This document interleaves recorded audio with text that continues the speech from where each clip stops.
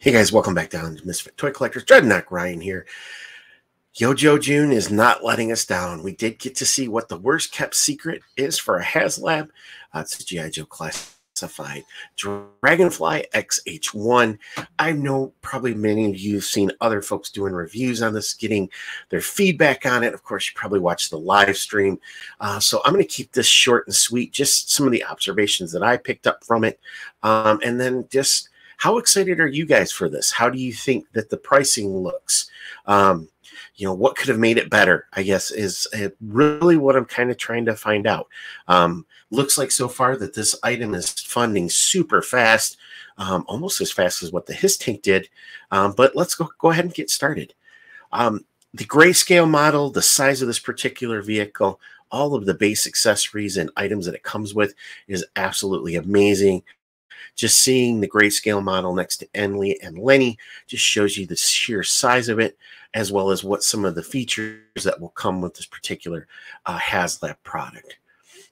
I do like the fact that it will come with a decal sheet so that you can personalize your Dragonfly the way that you want it. I do also appreciate that it comes with a number of different weapons loadouts, but also I love that neon green heads-up display or control panels that you see for the Dragonfly. I think that's just an awesome addition, as well as some of the landing lights too. Looking at the weapons loadout, it has a feel of a mix between, of course, the original Cobra from the Vietnam era, as well as the Apache helicopter. You do get the Stinger or the Sidewinder missiles, as well as the rocket pods. It does come with the large cannon that the Dragonfly came with. I'm not sure what millimeter shell that it takes.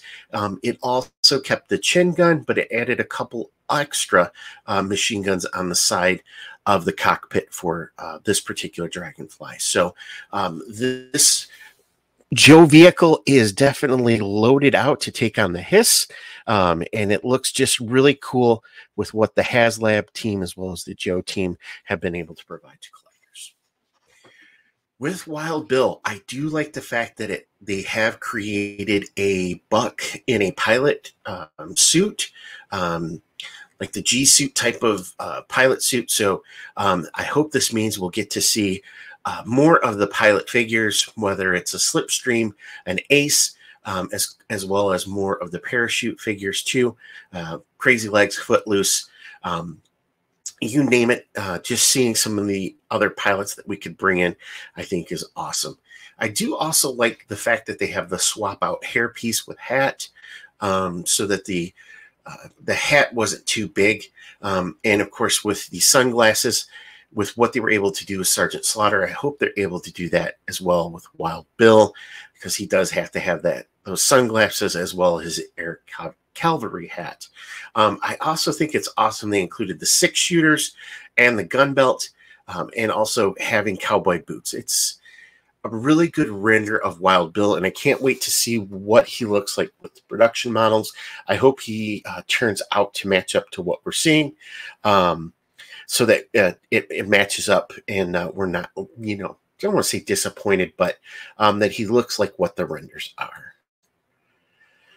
And then the Tier 1 lock is, of course, Night Force Ripcord, which I think is a great addition. I do love the pilot helmet, and again, with the oxygen mask, this has to mean we'll see some of these pilots at some point with their G suit and the web gear that you see here.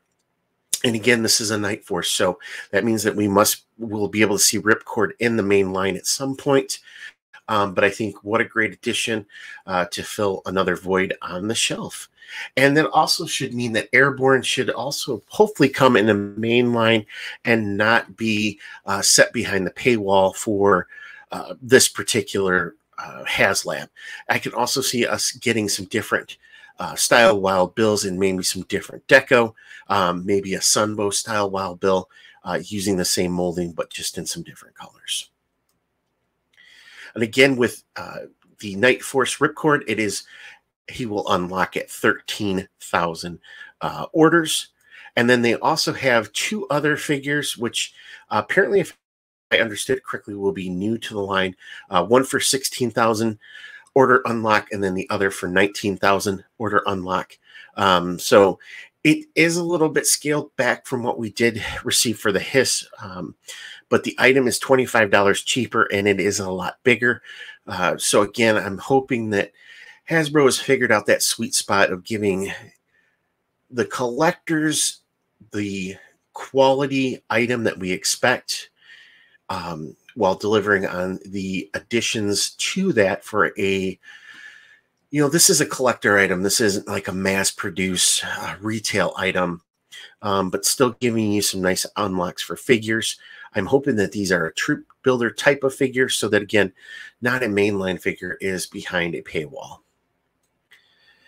So this brings us to the fact. Okay, so we're rolling into 2024, and for any of you who've backed the Haslab for the Dragonfly, who's going to win? Is it the Hiss tank? Is it the Robo Skull? Or could it be the Dragonfly? I think as 6-inch collectors, we are looking at some amazing product that will be coming out within the next 2 years. Who would have thought that we'd see the giant flaming red skull?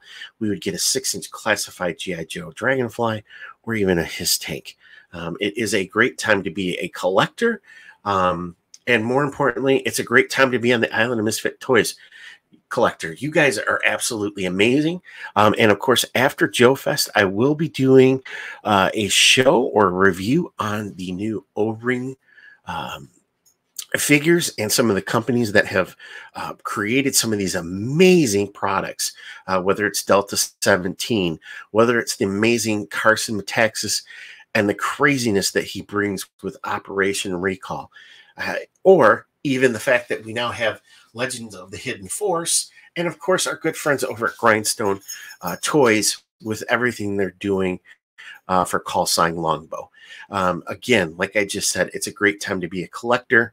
If you like 6-inch scale, you have G.I. Joe Classified, Marvel Legends, you also have Star Wars, you have a number of other companies that are making 6-inch figures. If you are a 4-inch collector, Joy Toy is making some amazing G.I. Joe figures, but then you also have Marauders, who looks like they're going to have some pretty amazing figures at Joe Fest to pick up. And then, of course, if you're an O-ring collector, it's about time that you guys are seeing some of those figures, and you have creators who have been fans of this particular style of figure for a very long time that are creating new worlds and new opportunities to grow the ranks. So be on the lookout for that show again. And then also just a reminder, Cobra Convergence 7 starts at the beginning of July. So we'll have a couple videos out for that as well too. I hope you guys are having a great day, night, or morning, wherever you're at on the Island of Misfit Toy Collectors. But more importantly, I just wanted to say thank you to all of you amazing folks.